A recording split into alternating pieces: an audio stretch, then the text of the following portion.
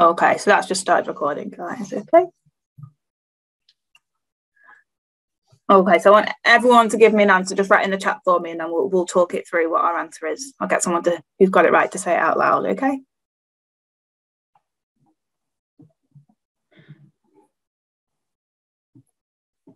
If you're not sure, just send me a question mark. Okay.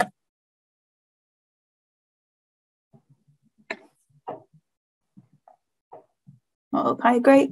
Aria, are you going to send an answer as well? We'll talk through. So, Ria, you answered that one first. So, tell us what kind of transport this is. Exocytosis. Exocytosis. Perfect. So, let's talk through the other options. So, what is cytokinesis? Can you remember, guys? Anyone? Is that a form of transport, cytokinesis? No, remember it's in the cell cycle, isn't it? Cytokinesis, it's the last bit where it cleaves off. Okay, so endocytosis, so that is transport across the cell membrane, but that's entering, isn't it? Remember, exo exiting, endo entering. So it's the mass movement, isn't it? Exo and endocytosis. Okay, exo is outside of the cell, so you can see in this one that when the mass movement of something outside the cell. So you're both right. So it's exocytosis. And then phagocytosis, that's in the immune system. Remember, we were talking about the white blood cells kind of eat the pathogen, okay? But that's still a form of endocytosis, okay? Because it's going into the immune cell. Well done, both of you. Perfect. Okay, so we've definitely done this one about cell membranes. So, which label A to D indicates a component of the membrane that can affect its fluidity? And bonus point if you can name it for me in the chat. Perfect. Zareen, do you want to give us your answer? I said it's D. Yeah, and what do you think it is? Have you got any idea what it is? I'm trying to remember the name. Is it the fatty acids? Not quite. Aria, what do you think this is? D. I said it's the cholesterol because that's what determines it. Yeah, perfect. Well done, Aria. Yeah, it's cholesterol. So as everyone remember when it gets a really low temperature, our cell membrane, stays still. It doesn't let much in and out because there's not much kinetic energy. There's not much vibrating. Okay, so it's quite stiff, our cell membrane at low temperatures, but that cholesterol helps the fluidity and helps the movement. Okay, so that's what it is. So if we weren't sure in this, so you all got it right, but if we're looking at this question, we could be thinking, oh, it could be C. I wouldn't put it past that. It's obviously not B because that's going through the whole membrane. So that's either that's probably a channel protein, that I'm guessing. A, you've got your glycoprotein off it, haven't you? Okay. So C is very similar to A. So I'd say that's a protein, C, okay? And then we've not actually labelled one of the phospholipids in this, have we? It's not labelled, but D. Yeah, so D is your cholesterol. Okay, perfect. Well done, guys. Okay, great.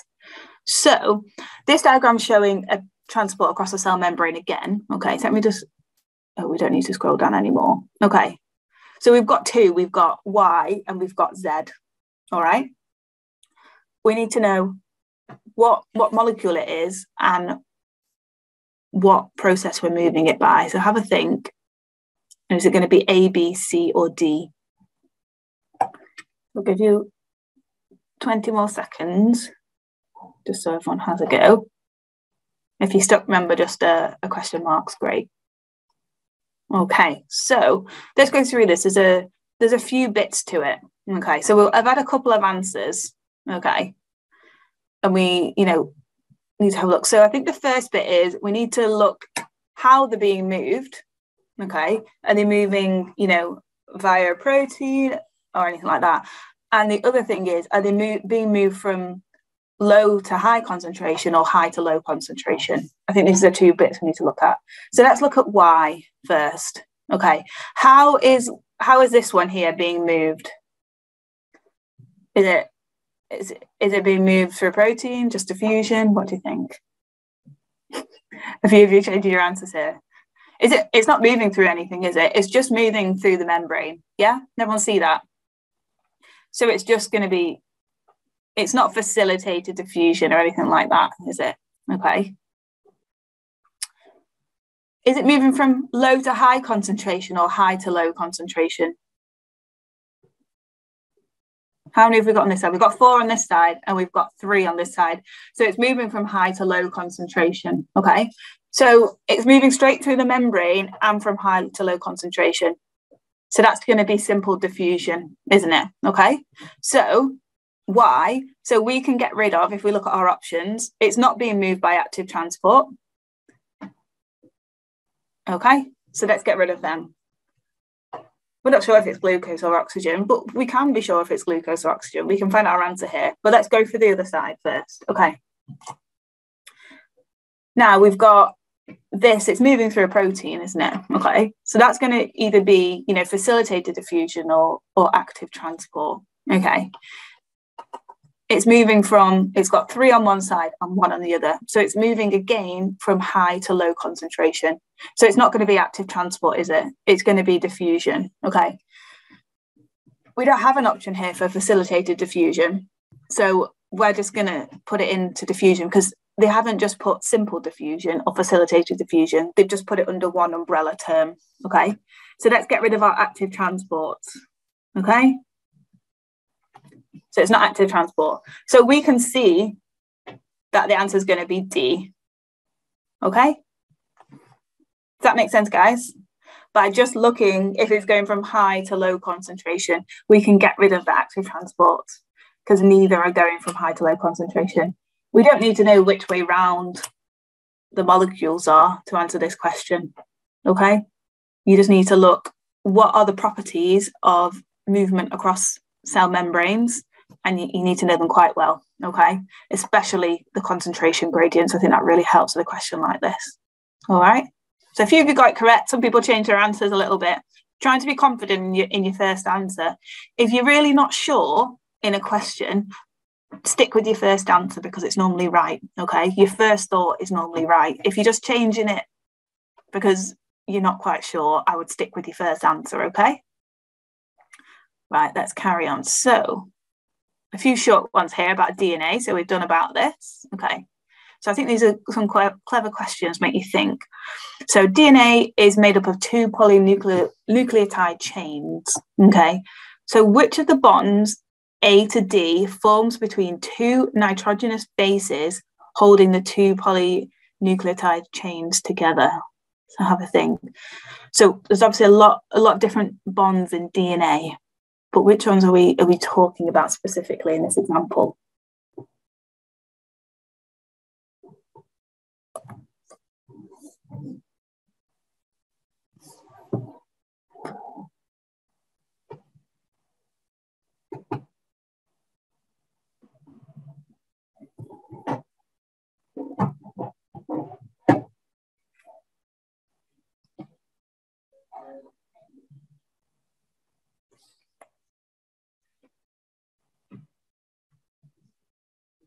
Give you 30 more seconds. Right, Zaraween, do you want to tell us what kind of bonds we're talking about in this one? I think it's hydrogen. I think it's hydrogen, yeah. Okay, so that's the correct answer there. So the 2 I'd be between here is phosphodiester, so A, and hydrogen, yeah? Because they're both in DNA, aren't they? Okay, so remember, we've got our phosphate, we've got our pentose sugar. Okay, and then we've got our base, yeah?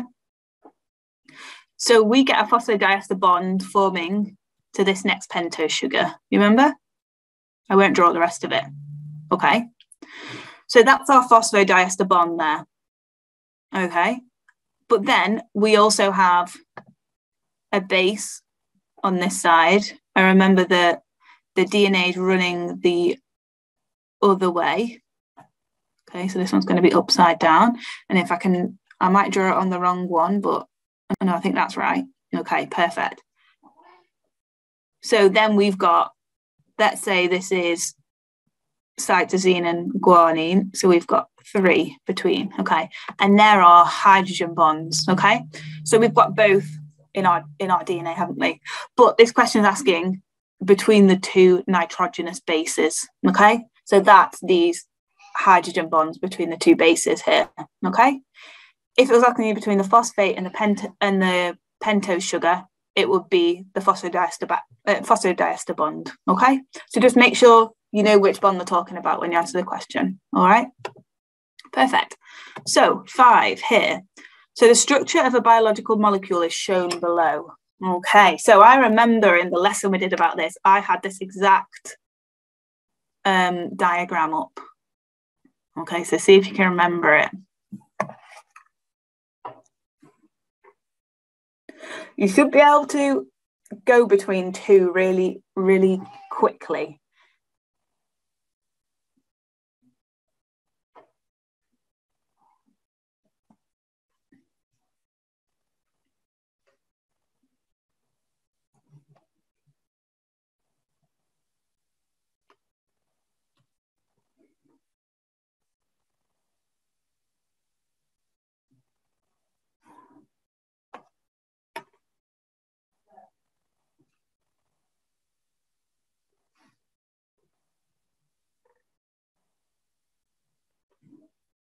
So give everyone a second.